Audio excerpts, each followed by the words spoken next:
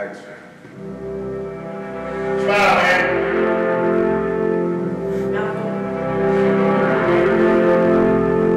Hello, and welcome to CSU News.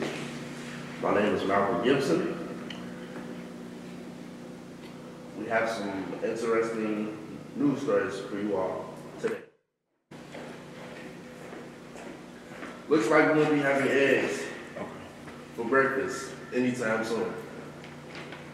Egg prices are surging through the roof in the U.S. and all across other parts of the world. Love is in the air. Last week on Thursday, February 6th, CSU hosted a Valentine's Day speed date. The event started in the conference rooms ABC at 7 p.m. Students got a chance to meet their new Valentines in hopes of scoring another day.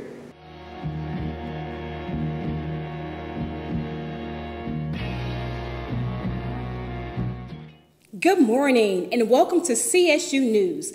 I am your host, Lavina. And I'm her co-host, Evelio. Welcome to our news for today. The fall semester started with a boom. President Z. Scott called for a welcome back parade and reception, and it was great. It happened on August the 20th at 8 a.m. The parade started in front of the Emil and Patricia Convocation Center, and staff, students, faculty, and the community and stakeholders participated at the quad. There was a lot of energy and excitement for Chicago State's new academic school year. On October 18th, from 6:30 until 8:30 p.m., the library held a naming and dedication ceremony to Pulitzer Prize winner, poet, laureate, and former faculty member Gwendolyn Brooks, with special guest and her daughter, Nora Brooks Blakely. We look forward to seeing you again tomorrow. Thank you for watching our newscast.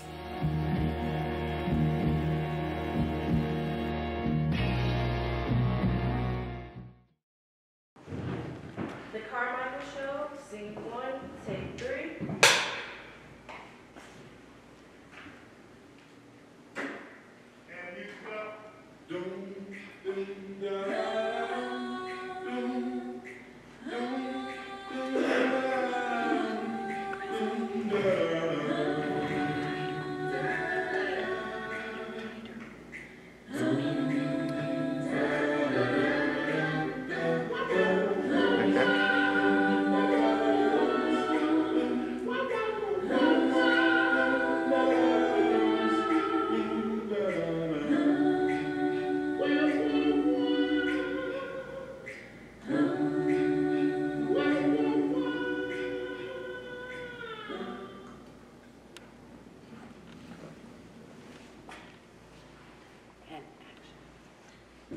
Happy birthday! Oh, thank you. Thank you very much.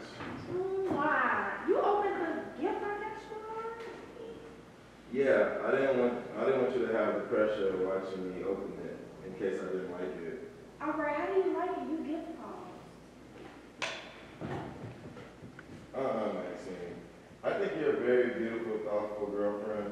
Really, but come on, Banana Republic, Maxine? I mean, do I look like a guy that works in accounting named Adam to you? Okay, I think their demographic is slightly larger than that. Or a young man named Chris. Now you just naming people who you know well, Banana Republic. Come on, Bobby. I'm going to give you a ride halfway to work, and then you can walk the rest of the way, because I ain't going to be seen with no kid. I feel like you should be at the protest. Okay, look, I'm willing to negotiate. And cut. 2, 1, action. Welcome to CSU Evening News. My name is Isaac. My name is Lavelle. The CSU men's tennis team suffered 2 losses recently. They lost to Illinois State 6-1 Saturday night at Evergreen Racquet Club in Bloomington, Illinois. The next loss came from the University of Nebraska. The next match will be February 4th against St. Louis, University of St. Louis. Go Cougars. Hope that they can bounce back from those 2 losses, Isaac. Damn. The CSU men and women's teams both won their games. The women's basketball team are fresh off of 2 wins from this past weekend, but that's not all. The men's basketball team won 3 of their 4 last games, and they are hoping to be their last game happens to be a buzzer beater made by Brent Davis, in which he went went up against his former university from a previous season. My name is Allison, and this is CSU Sports. Cut.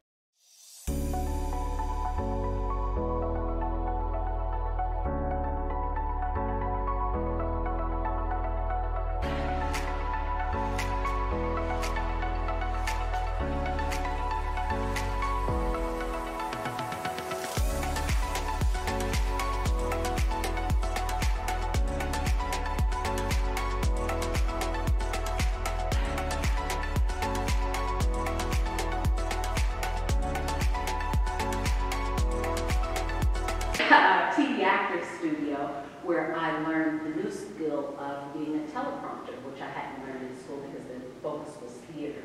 But every time I learn something new, it's fascinating and I can't wait to show what I've learned. Sorry, action. Action. Bishops and ladies and gentlemen, we have come with astounding news from the streets today. My co-host, JC, is the big news. Today we will be talking about how no one does crack anymore. Did you hear that?